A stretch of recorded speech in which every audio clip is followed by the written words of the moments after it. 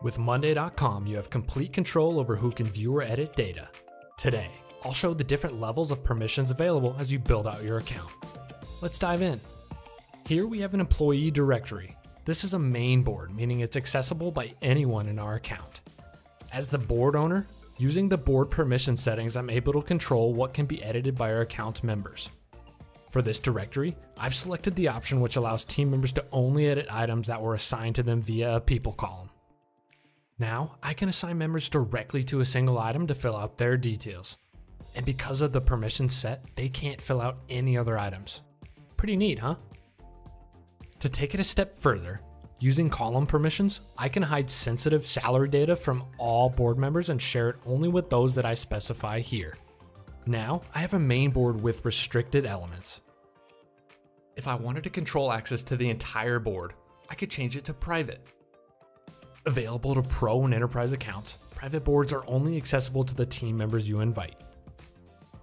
Need to restrict information at a higher level? No problem. Just like boards, dashboards can also be private.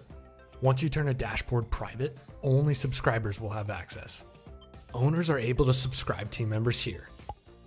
And then by clicking on the gray crown icon, they can switch the team members to owners, allowing them to edit away. It's that easy. Moving on, to restrict access for a group of boards and dashboards in one fell swoop, enterprise accounts can switch an entire workspace to closed.